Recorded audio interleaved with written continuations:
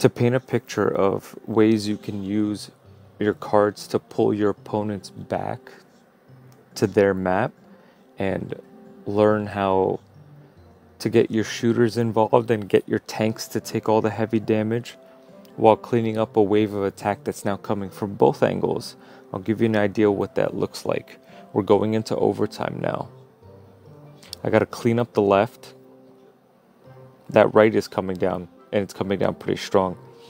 I have some aerial attack because he didn't really show much from an aerial perspective. Now we got a big wave coming in.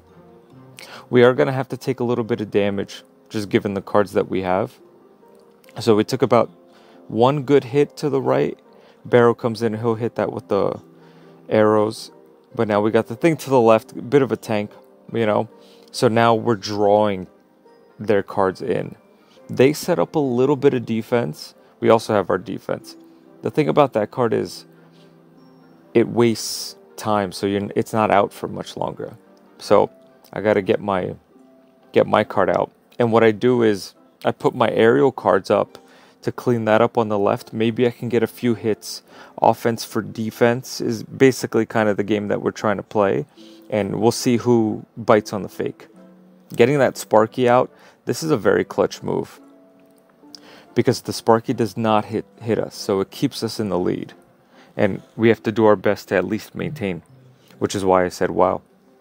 Hit that with the log. Now the Archer's great because it gets to move and hit some of those cards. I try to put my card down there to absorb a little bit of damage. Now I'm in defense mode. I could have used the arrows for that card as well, the aerial cards. You know, but now I start to put my tanks in there. You see how they're kind of absorbing damage? Get some shooting in there, get something to kind of clean things up. Now feel like I firmly got myself into the lead, and the Archer, the Musketeer staying in a little bit longer. And now it's just about maintaining. Keep me up. Make sure that I got everything. And notice that he hits me with the that at the end, the clone. Crazy. Being able to draw your opponent back to his or her map, the ability to let your ranged cards shoot freely, knowing that your opponent has big waves coming in, they're going to have to waste elixir. That's almost necessary to get those big cards out. And the whole point for them is to build a big wave, come down and just destroy everything in its path. So this way, whatever you wind up saving is probably going to be a lot and take down most, if not an entire tower potentially.